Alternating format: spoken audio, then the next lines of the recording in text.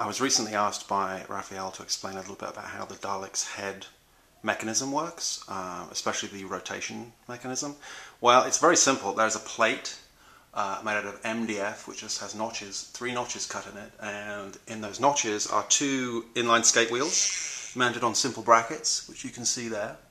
And then the back wheel is a motor, and I ordered the parts from Trossen. I can get the parts list up. It's a simple gear motor and a wheel and a mounting bracket, and that is connected to